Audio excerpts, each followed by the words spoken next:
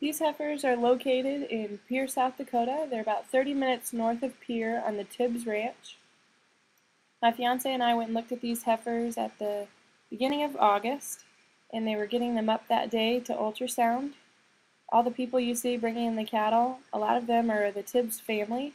And if you've ever been to Fort Pierre, there is a museum for Casey Tibbs. He was a famous rodeo cowboy. It's kind of neat to be on a famous family's ranch. These heifers are all from Montana. They're owned by Peter Frank and kept at the Tibbs Ranch. The genetics come out of Montana every year. Peter works with the Red Angus rep and tries to work with the same families who he's had good results with in the past.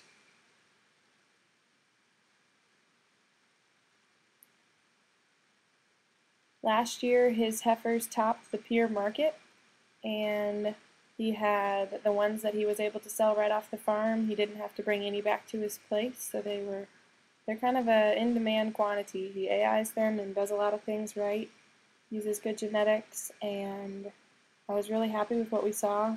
I know I'm partial to the Red Angus breed, but I thought that they looked really good when we were there.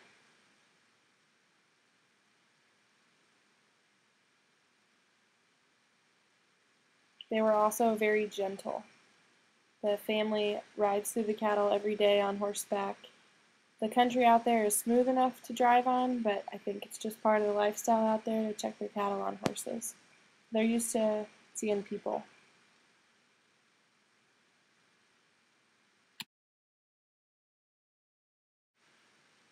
Okay, now watch closely. Peter catches the back of the tag as he takes it out.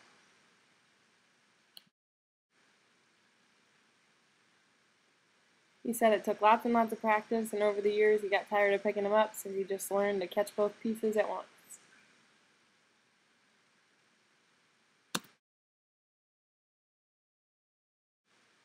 I was also impressed with how efficient the family was working these heifers. They could probably do 2 every minute. They worked all 600, I believe, in one day. So this gives you an idea of what we saw on our trip to Pierre, South Dakota to see these Red Angus bred heifers. If you have any more questions, contact Justin Angell. Thank you.